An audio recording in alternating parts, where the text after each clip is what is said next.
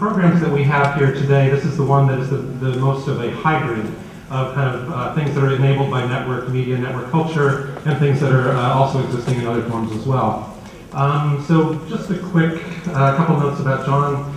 For many years was the executive director of what I would regard as the kind of golden age of the Los Angeles Film Forum here in LA, LA's oldest alternative exhibition venue. He's now with Free Speech Television in Colorado, and we're very pleased to have him here and to present the program that he's curated and to make a few opening remarks.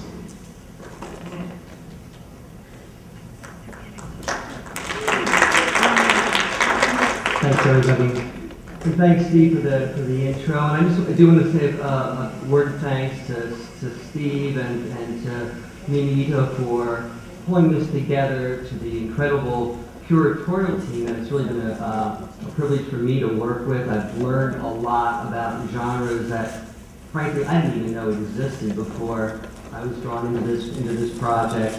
Also, thanks to Charlene and Mari and to Sarah for coordinating all the logistics of this, and of course USC and the Garton Foundation. So it takes an awful lot to pull off a conference of this scope and size. I had the pleasure of living and working in Los Angeles from 1991 to 94 with the Film Forum. I had a chance to meet and work with many of you. It's good to see many of you again. And at that time, Film Forum showed, when I first came here, it showed almost exclusively experimental media, experimental film. Actually, it was very, like a purist organization. It was 16mm and Super 8 film almost entirely. And the early 90s, mid-90s were kind of a period of transition. There was a lot of video work that was being made, and a lot of filmmakers were beginning to move over to video, and that line of the format began to blur. And Film Forum began showing video as well as film. It also began expanding outside of just strictly formalist experimental media into more activist media as well. And it was part of that trajectory which took me to Free Speech TV, a full-time national progressive television network. We're based in Denver, Colorado, and we reach about 30 million homes every day through full-time carriage on Dish Network, one of the satellite television systems. And we reach about another 15 million homes on a weekly basis through a network of about 170 community cable stations.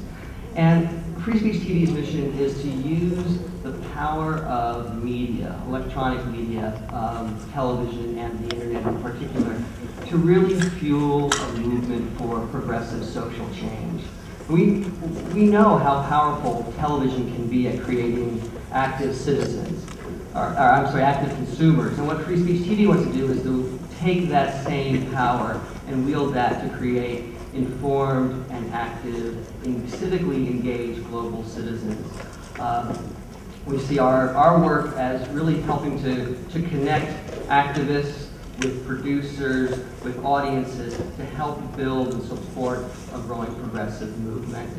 So that's been my background.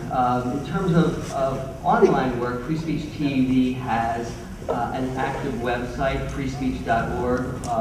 We began streaming videos on freespeech.org in the late 90s. We were one of the first websites to begin streaming progressive media online. And we currently have a collection of about 1,700 titles that can be streamed there. We also have an online community that where people can come and post their own blogs, and it's a community for user-generated content. So I was very happy to get an invitation to come and participate in this conversation about where digital media tools are taking us. Initially, I was asked to curate under the genre of documentary, and that was a little intimidating in that it's such a large genre. And so I thought, well, to make this, given that I have about 60 minutes of programming time and about 20 minutes or 10 minutes to contribute to the larger program on Saturday night, I think I need to narrow that down. And I decided I would work off of what I knew best, which was activist media.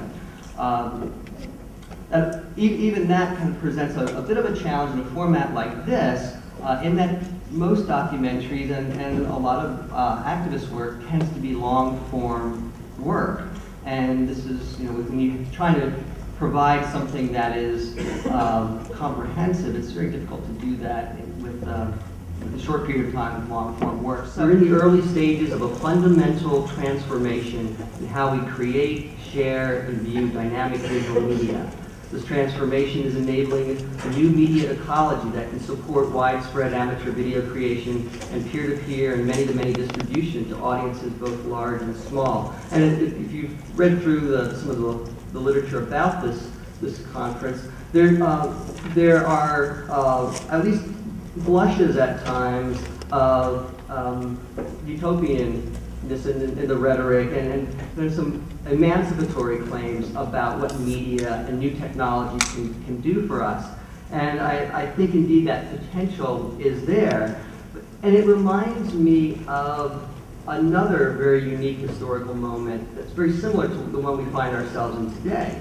I go back 40 years to 1968, when Sony introduced its first Portapak, its first portable video camera. This was the first time that consumers, that activists, that artists really had access to portable video technology to go out and make their own media, to tell stories, to go into their communities, and to be able to shoot something and show it back immediately, as opposed to film where you had to send it off to the lab and have it processed, and days or weeks later you get it and get to splice it all together. It really changed the whole media ecology, to use the language of this conference. And that was a time of really great promise and great strife here in the U.S. Again, not unlike the moment we find ourselves in today. It was a time when there was a growing anti-war movement. People at home were saying, enough, let's end this madness, let's bring our troops home. It was a time of the civil rights movement. It was a time when people were critiquing the very economic and social foundations upon which this country has been built, and critiquing the unjust structures upon which this country has been built. It was a very, very vibrant time.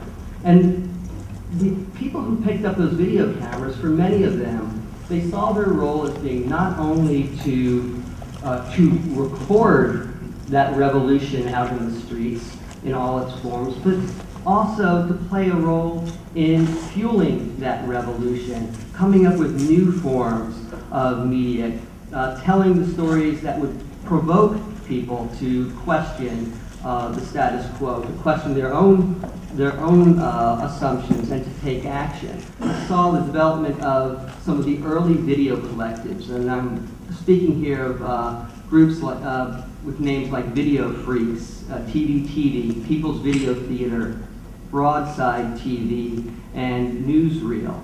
And this was a time when liberation politics mixed very easily with anarchist escapades. It was a time when community-based storytelling mingled freely with formal experimentation.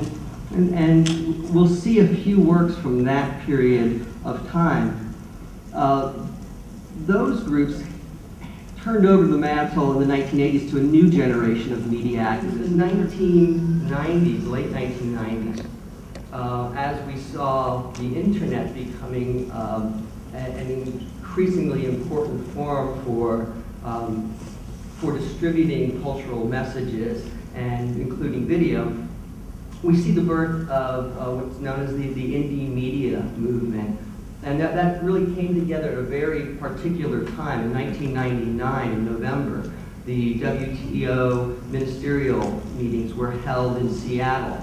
And large cross-issue movements came to Seattle to protest the devastating economic policies of the World Trade Organization.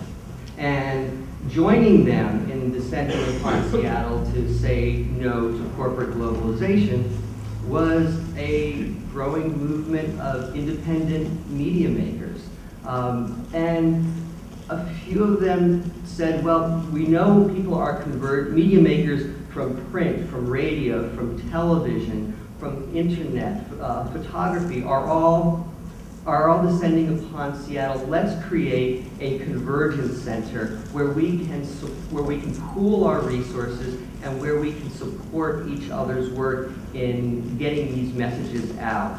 And thus was born the first independent media center in Seattle. And you did throughout the course of what ended up being some very volatile days of protests that thwarted the progress of the WTO in November of '99. During those days, the media activists would go out in the streets, shoot their video, come back to the IMC. There would be teams that would edit that, and they produced half-hour episodes of reports every day. They turned those around very quickly, within a number of hours, and those were then broadcast on Free Speech TV and community centers around the country within the next 24 hours. And then there was the creation of the Indie Media website, which was a portal. It was one of the first, it was an early progressive media portal where anyone could come and upload their own video, their own text, their own photos of what was happening. And this did have an impact on the mainstream corporate coverage. The riot police in Seattle began shooting the rather large rubber bullets at the protesters on the streets. The corporate media, CNN, was denying that was happening. Eventually, some indie media folks were able to get some video of someone with a big welt holding up the rubber bullet with which she had been shot, and posted that on the IMC website, confirming that indeed the police were using these rubber bullets. And shortly thereafter, CNN changed its story and said, yes, now we now have confirmation that there is use of force against the protesters happening. So that was a very particular moment as well in the development of kind of a radical, collective, independent media praxis. So what I hope to do in my program today is to connect some of these dots, to show this trajectory, to show this development of this American independent radical media praxis.